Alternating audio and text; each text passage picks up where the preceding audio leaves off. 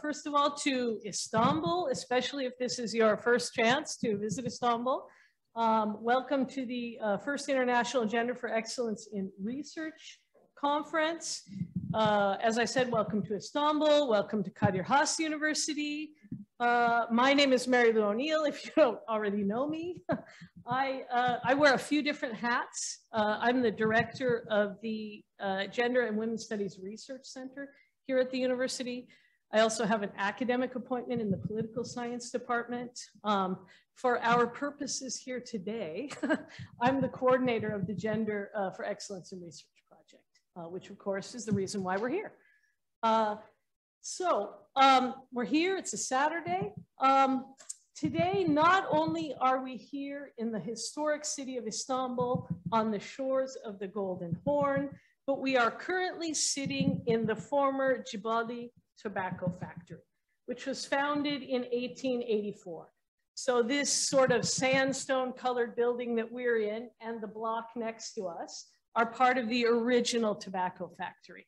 On the far end of they're all connected. On the far end of the building, there's sort of a more modern glass structure, which was added later after the university moved here, okay? So, founded in 1884 under the Ottoman Empire, continued in operation until 1995. So a quite long history here in this building. At its height, the factory boasted a workforce of more than 2,000, of which 70% were women. The factory was essentially a small town. It included its own police and fire departments, health facilities, school, and a child care center, which at one time cared for nearly 700 children. We did a project at one point where we interviewed former workers in the, women workers who had worked here in the factory. One of the things that they most often recalled was there was a whistle. Many of them lived in and around the university, what is now the university, in this neighborhood behind us. And there was a whistle that marked that they had, 10 minutes or so left until work started. So the whistle would sound and they would run from their house to not be late. But that was one of the really enduring memories. One of the only things we don't have, I'm happy to say we don't have a whistle anymore. I'm not sure we need that either for the start of work or for the start of classes. Although if you are walking around, although it's a weekend, if you were here during the week, you will hear, kind of electronic bell sounds, which are school bells. We have electronic bells for the K through 12 schools. So that's not an unusual sound to hear around you. The place where we currently sit is steeped in a gendered history. I like to think that the ghosts of the thousands of women workers who inhabited the space are still here with us, maybe even guiding us, helping us along. And if you take the opportunity, please feel free to wander around inside the university. You'll see that if you go this way into the sort of atrium outside of the art faculty, there is an exhibition about the tobacco monopoly that was held by the state, and it gives a little history of the tobacco history. But all through many of the halls, you'll see old pictures of the factory. And again, I think it's been very sympathetically restored, so you can see the bones for those of you who are architecturally inclined. I know there's a few of you out there. Kadir Has University was founded in 1997. We're babies in university terms. We took up residence here in 2002. Since its founding, the university has built a strong commitment to equality in general and to gender equality in specific. The university was one of the first in Turkey to enact a policy against discrimination and harassment, followed by the creation of a prevention unit for gender-based harassment, sexual harassment, and sexual assault. In 2019, the university created its first gender equality plan, which has since been updated and approved by the University Senate and Executive Board. In addition to the institutional commitment to gender equality, KHAS has also long been home to research in gender and in gender and research that integrates a sex and or gender perspective. This includes a PhD program in gender studies, which began accepting students in 2020, so fairly new. We also retain a strong core of faculty, some of who are dotted among you, I see you out there, who regularly conduct gender-related research, and a number of them have received both national and international funding for projects on topics ranging from an oral history of women workers at the tobacco factory to issues related to gender security and justice, the experience of LGBTI plus individuals in employment, and gender and microcredit programs, just to name a few. Continuing the tradition of strong working women in this building, 3 women faculty members currently serve as coordinators of EU-funded projects. That was a really big success for us in the last few years. Of course, one of those projects is GenderX, Gender for Excellence in Research, which of course is the reason why we are here today. With a little luck, I'll talk a little bit about GenderX. With a little luck from technology. Looks good so far. No, absolutely not. No updates, no signing into anything.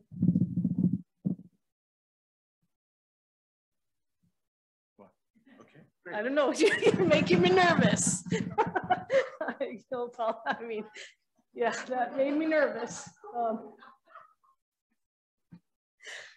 Just a brief overview of the project, just so that you have some idea of what's behind all of this. GenderX is a 3-year project of which we are a little bit more than halfway through. We're in month 18, if I can count the months correctly. Its basic aim is to stimulate the integration of sex and gender into all research content. So it doesn't matter what the content of the research is itself. We argue that it needs to have a sex and or a gender perspective in order to be complete research, okay? This is essentially what we call a twinning project. So it has 2 aims. One is the sort of more academic aim of integrating sex and gender into research content and teaching people how to do that. And the other aim, of course, is to help the Gender and Women's Studies Research Center at Kadir Has University become better at what we do. And one of the ways we are doing that is we are partnering with 3 universities who are represented here today. So we have TU Dublin, raise your hands, TU Dublin. We have the University of Genoa, yay! And we have Lund University, yay! So we have 3 international partners who are in a way helping us to build capacity, get better at what we do, build our reputation, so on and so forth. You can see our, more specific objectives. We're trying to raise awareness. We're trying to increase capacity. We're working on networking. So please use this as an opportunity to network. Okay. And of course, we're trying to improve the skills that we have as a center in and of itself. Okay. This is a lovely 4-step model. Essentially, as part of the project, we recognized that a lot of people understand the importance of integrating a sex and gender perspective, but they don't necessarily know how to do it. So that's where our project comes in. We are trying to give people the skills and knowledge they need to add sex and gender to their own research, whatever that research is. So we're offering some trainings, we're offering some exchanges between our partner countries, and of course, the hope is that this builds a pool of people who are integrating sex and gender, hopefully future publications, future projects, so on and so forth. It's a little bit of a complicated model. This is perhaps of more interest to you. Future opportunities under the GenderX project, okay? One of them, in September, we will host Gender School here at Kadir Has University, 5-day intensive school in how to integrate a sex and gender perspective. And this year in particular, we're trying to also focus on research funding, okay, which we all know is a part of our academic lives now. It's going to be held here. We have room for 32 participants. We're taking applications now. If you're interested, check out the GenderX website or talk to one of us. That would also be great. In 2023, we will launch an online training that is about engendering research in all disciplines, created by our lovely friends at TU Dublin, are heading up that part of the project, okay? 1 year from now, there will be the second International Gender in Research Conference. So if you have more work that you're working on, we would love to see you again next year as well, okay? Out of this conference, we plan to publish we would like to publish your papers. Let's put it that way. This is being led by our friends here at Lund University. We will, after the conference, we will put a call out for full papers. If you are interested, this will be a peer-reviewed process for an electronic, peer-reviewed proceedings from the conference. We plan one for this conference and another one for the next conference next year. So good opportunity out there to possibly publish. Thank you. So keep in touch with us at GenderX.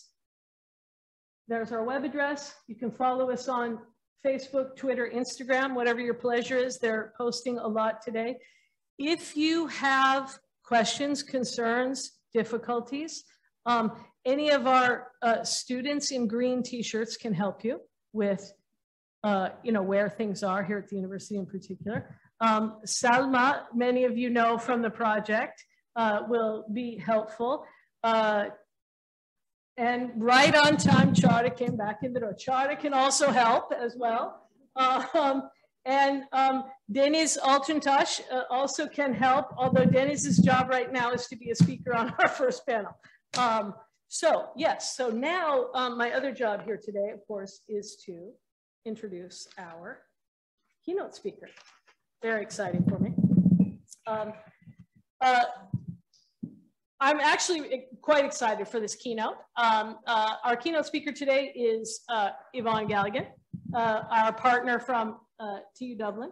She is also in her other job, as I like to say, Director of Equality, Diversity, and Inclusion. And she is also a professor of comparative politics in the Technological University in Dublin. She was founding director of the Centre for Advancement of Women in Politics in Queen's University, Belfast, and is now founding director of RINCE. Do we say RINCE? RINCE, sorry. Okay, I was like, RINCE can't be right. RINCE, which is a Center of Excellence in Innovation, Research, and Practice on Equality, Diversity, and Inclusion. She is a past vice president of the International Political Association and past president of the Political Studies Association of Ireland. She is serving a second term as honorary treasurer of the Political Studies Association. Yvonne has served and chaired on so many important boards, a few. The Parliamentary Commission to Consider the Consequences of Devolution on the House of Commons, the Women in Science Task and Finish Group, the Equality and Diversity Advisory Panel for the UK Research Assessment Framework, and the Markowitz Commission. Yvonne has led 3 successful institutional Athena Swan Silver applications and has advised many institutions in Ireland, the UK, and North America on their Athena Swan or similar applications. In a research vein, she has produced over 100 publications on gender equality, including reports for governments, international organizations, and scholarly outputs. She is impressive in her own right. We are proud to call her a partner on our project. For our purposes here, I like to think of her as our partner on the GenderX project. Yvonne, the floor is yours. Thank you very much, Mary Lou, for that a very generous introduction. It's a great pleasure to be here, colleagues and friends. And I think it's a particular honor to be invited to make this presentation today, because it is the first International Gender for Excellence in Research Conference for early stage researchers. So this is an historic moment. And this is a beautiful university. So it's wonderful that we are here.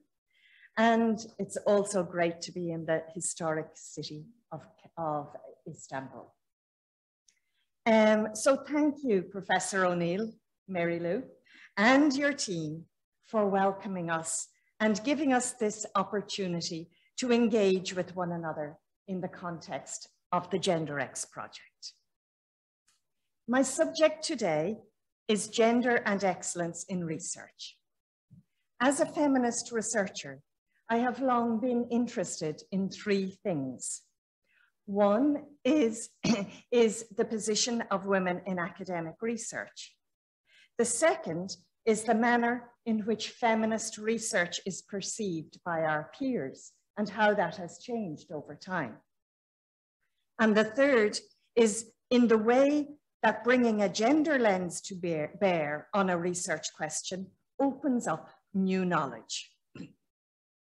These academic interests have brought me on a journey of critical analysis and reflection, together with wonderful collaborators, among them Dr. Sara Clavero, Professor O'Neill, as I have said, and many other women and men who were and are unafraid to ask curiosity-driven questions on gender and research. And it is good to note that attitudes have changed over time. When I began my PhD in political science in 1989, a male in my class asked me what my research subject was about. I replied that it was about exploring the influence of women's groups on public policy related to women's rights in Ireland. His reply was, "That will be a short thesis." I was taken aback, but undeterred. Today, anyone daring to make such a remark would be criticized at least. In my case, I'm very happy to say that the sex and gender question in my research continues to yield interesting projects, collaborations, and publication opportunities, as in this GenderX project. As time has progressed, I have seen the gender question become more central to the endeavors of higher education. Gender equality is today widely accepted as a mark of excellence in terms of institutional reputation and quality of teaching, research, and innovation. It is now becoming a key performance indicator, a measure by which universities are assessed. And if there is one thing that high-achieving organizations such as universities want, is to be recognized as the best in class. One indication of the relevance of gender equality to the academy is its inclusion in the Times Higher Education University Impact Rankings. These are the global performance tables that assess universities against the UN Sustainable Development Goals. Introduced in 2019, the table on Sustainable Development Goal 5, Gender Equality, measures universities' performance in three areas. First, their research on the study of gender. Second, their policies on gender equality. And third, their commitment to recruiting and promoting women. In 2022, from the 938 institutions assessed on this indicator, the top spot went to Chiang Mai University in Thailand. And only one Western university gained a top 5 placing. That was the University of Western Australia. I think that gives us food for thought. This global attention to gender equality has not come out of the blue. For the past 2 decades, progressive women and men in academia have promoted the adoption of gender equality as an essential institutional condition for teaching and research excellence. Their work has transformed universities' policies, procedures, and practices. Today, the stereotypical academic, which was a man of any age, unburdened by caring responsibilities, and free to devote his life to intellectual pursuits, is becoming an anachronism in the modern university. Today, the typical academic is much more diverse in terms of gender and other characteristics. Universities today either have or are under pressure to have policies on gender balance in decision-making. They are required to take gender into account in recruitment and promotion practices. And they are also under pressure to support gender-based research and research that includes a gender perspective.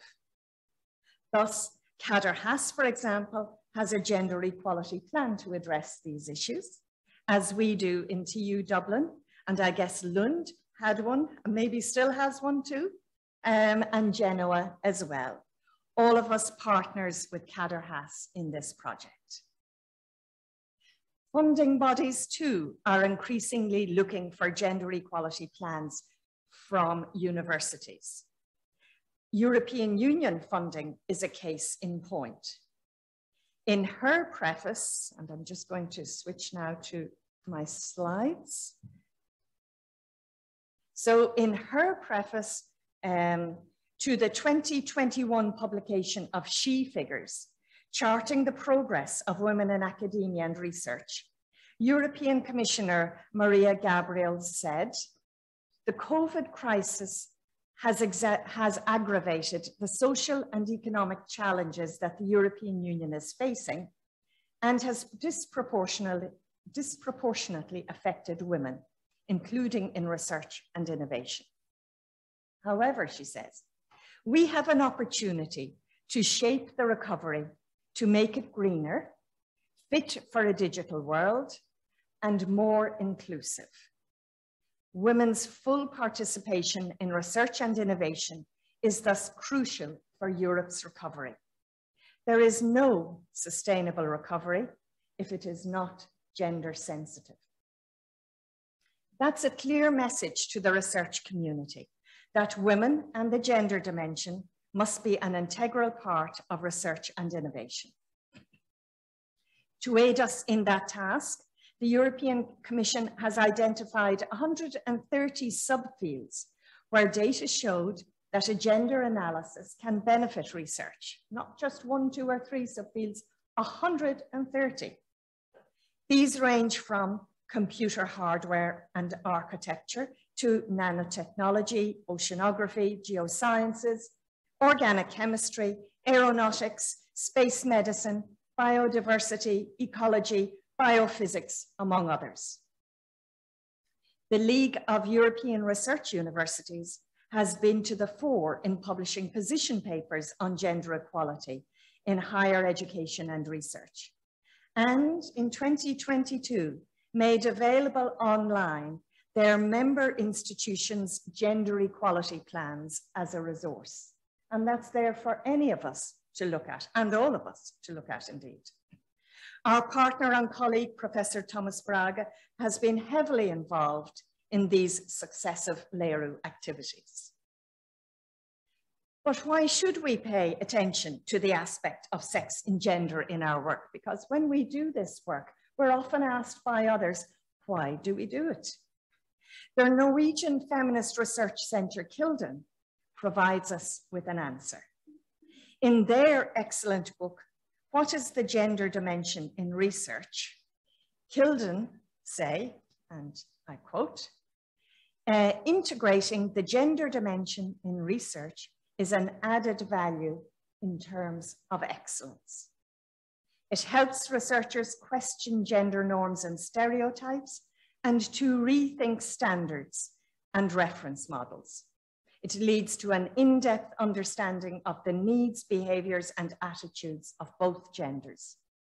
It also enhances the societal relevance of the knowledge, technologies, and innovations produced.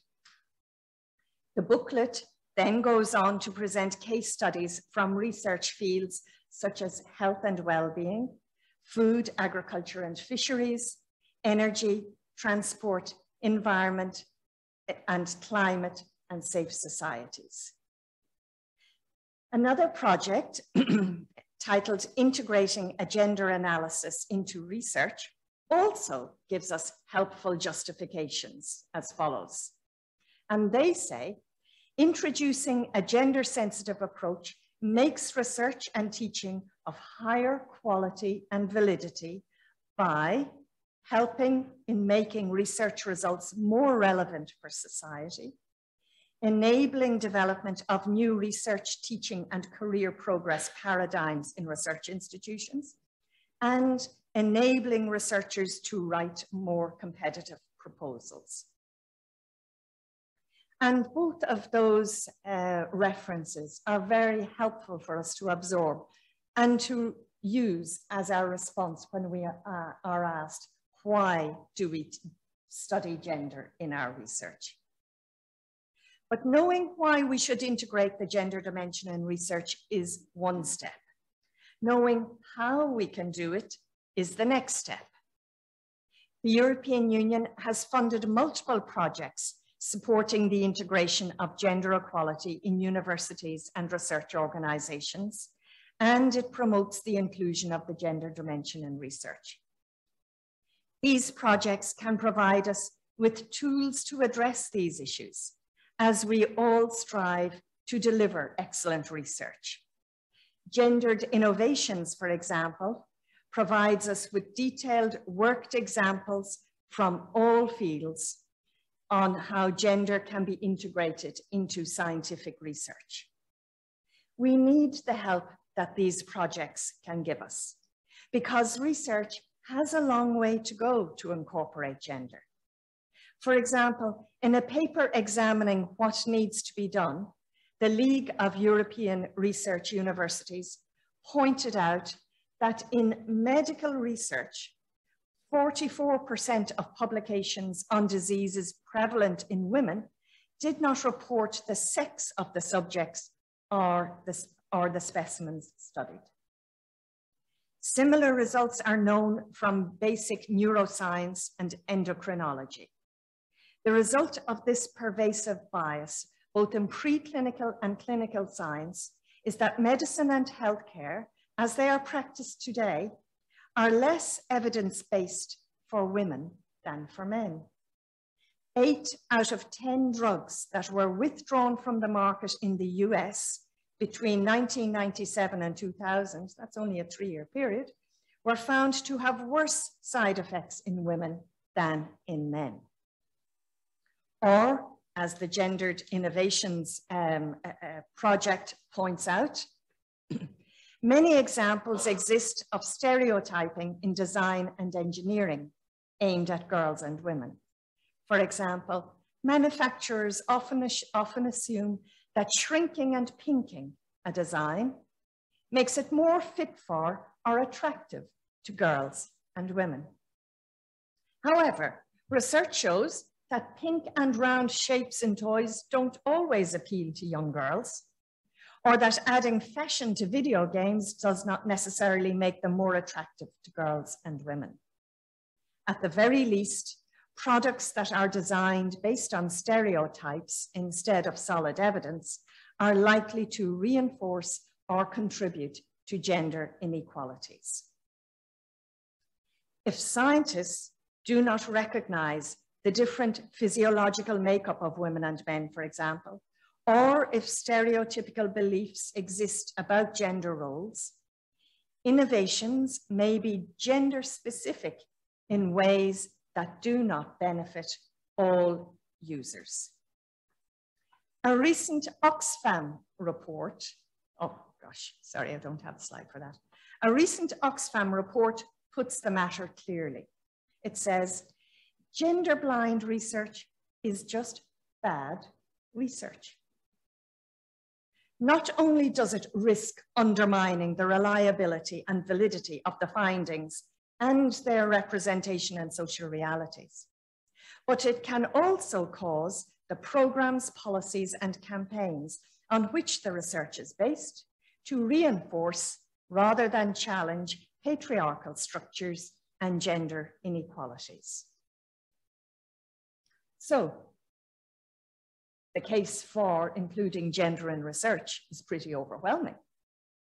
But for researchers who are not steeped in gender research already, it can be a struggle to tease out what gender in their context can mean and how one would go about operationalizing it. Professor Mary Hawkesworth, political philosopher, provides us with a useful way of thinking about gender that can be applied to any research context. And she says that in a research context, gender is a heuristic device. In other words, it's a general concept aiding analysis that illuminates areas for inquiry, frames questions for investigation, identifies puzzles in need of exploration, and provides concepts, definitions, and hypotheses to guide research. In some cases, depending on the research, this might involve taking into account the sex of cells and tissues. In other cases, it could be identifying the relevant sex-related variables. For example, pain threshold differences between women and men, or how male and female skeletal structures respond differently to hip replacements. Or it could be, in other instances, the research might call for thinking about gender norms, identities, and gender relations. And there are some fields where integrating a sex or gender dimension is not relevant, such as in mathematical theory, for example. But in this case, the integration of gender is not about the subject matter so much, it's about who is doing the research, who is getting the credit, are the collaboration opportunities equally available to the women and men on the research team, and is the team a gender balanced one across all stages of the career path? So one can't escape from gender in research, no matter what. There are, of course, different ways of integrating gender in research, some of which embed gender more deeply in the project than others. Oxfam again has a very helpful set of terms and explanations that enables us identify the degree to which a gender dimension is present in our research. Although it's designed for research on development issues, it serves also as a guide to gender in STEM research and is as follows. So here you have it here. And I'm not going to go through each and every one, but here are the rubrics. So research can be gender blind, it can be gender aware, it can be gender sensitive, it can be gender responsive, or it can be gender transformative. This classification leads me to reflect on the integration of sex and gender in my own research. I have used female and male as a variable in opinion surveys or electoral studies. This was relevant in a number of research projects related to public support for gender equality, for examining the extent to which electoral rules held a gender bias, or for seeing if voters are more likely to support male over female candidates. The answer to the latter question was, not really. So, which of course brings forth many other questions. This work could be classified as being somewhere between being gender aware and being gender sensitive. In other research, I have used gender rather than sex as an organizing principle, an analytical framework, and an interrogative practice, such as when, with my colleague Dr. Clavero, we constructed a methodology for examining the gendered nature of democratic decision-making.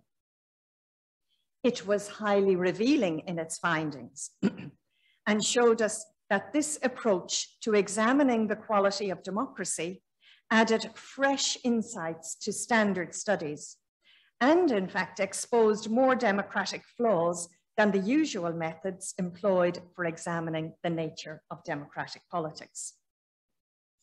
Although we completed this research about 10 years ago, it has stood the test of time as a solid example of how integrating a gender perspective can bring additional rigor with excellent results. So I would probably class this work as falling into the gender responsive category. Similarly, our work on a previous project with Professor O'Neill, Professor Braga, Dr. Bensfinga, and other partners on systemic action for gender equality in higher education, the SAGE project, that would fall into the same gender responsive category. This project was led by Professor Eileen Drew of Trinity College and yielded an important charter of principles for gender equality in higher education that is now promoted by the European Commission and central to its thinking when it is looking at gender equality in higher education. What about gender transformative research? I can point to some examples of that too. Our current project called Resistire, led by the European Research Council and with many European partners, is looking at the gendered effects of COVID-19. This is one with a truly policy transformative potential as it seeks to influence public policy responses in the direction of more gender responsive solutions to the social consequences of COVID-19. A study that Sarah and I have published on analysing gender equality in higher education rests on the concept of epistemic justice, a challenging one for higher education institutions to address and for current gender equality plans produced by these universities to integrate into their analysis. Again, it has transformative potential, not least by changing the way we interrogate gender equality in our universities and research organizations. So I'm going through these examples just to show you that I feel quite comfortable working to integrate gender in different ways, depending on the nature of the project. Not all the work one does can be at the transformative level, and nor can it be transformative all of the time. The important point, though, is that integrating a sex and gender component in research makes for more accurate observations of our world, whatever our discipline and research focus, and therefore better science. Integrating gender in research then can bring the researcher on an unexpected and exciting path.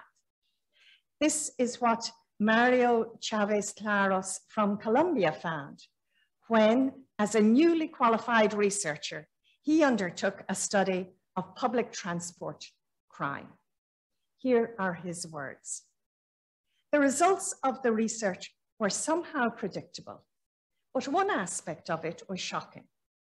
While most people said the experience of riding a bus was chaotic and insecure, something unexpected popped up.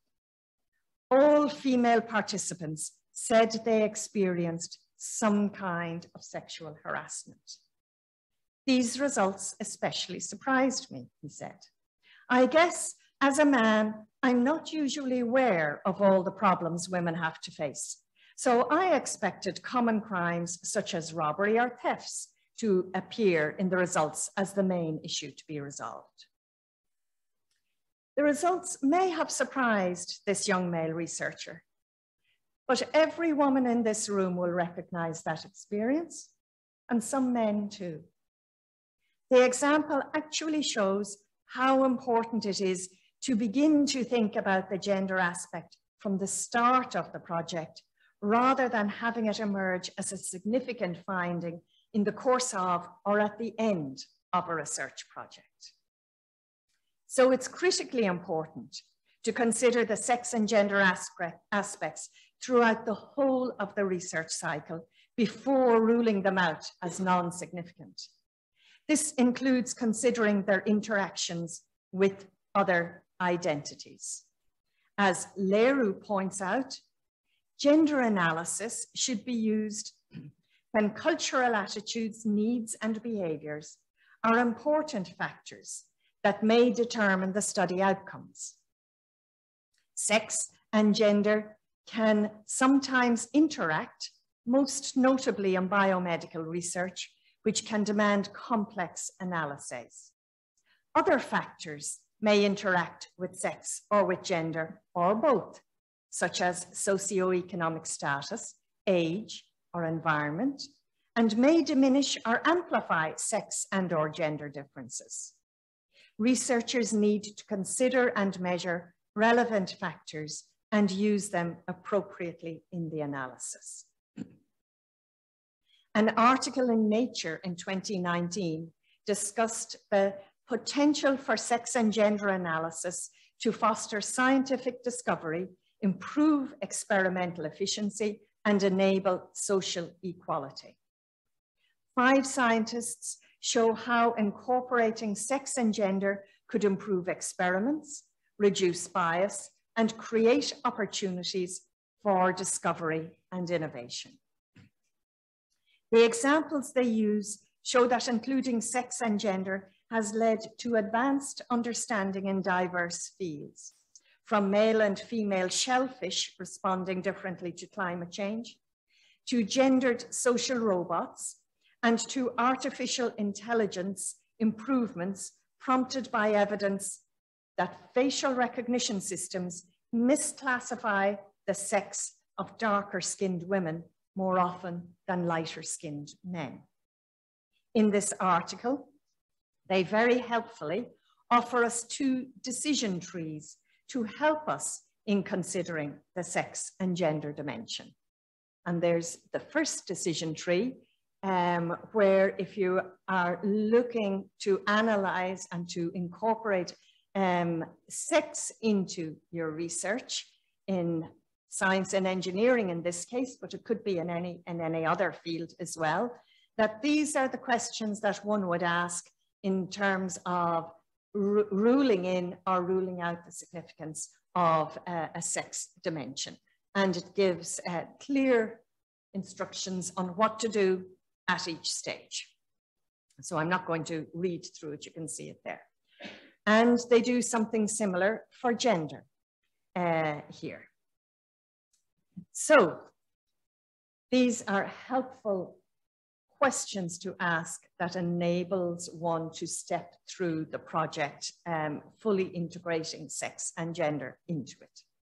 So in conclusion then, I hope that my reflections on the integration of sex and gender in research will encourage you to think about this in your own work.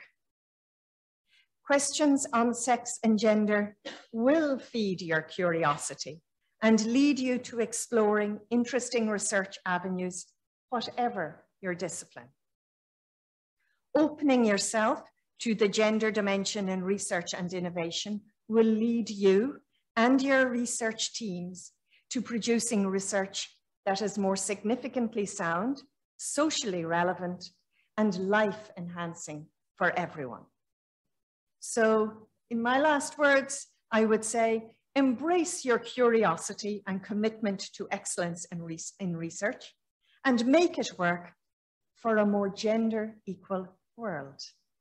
Thank you for your attention. I look forward to listening to your presentations and learning from you on how you conceive of and integrate gender in your research. Thank you.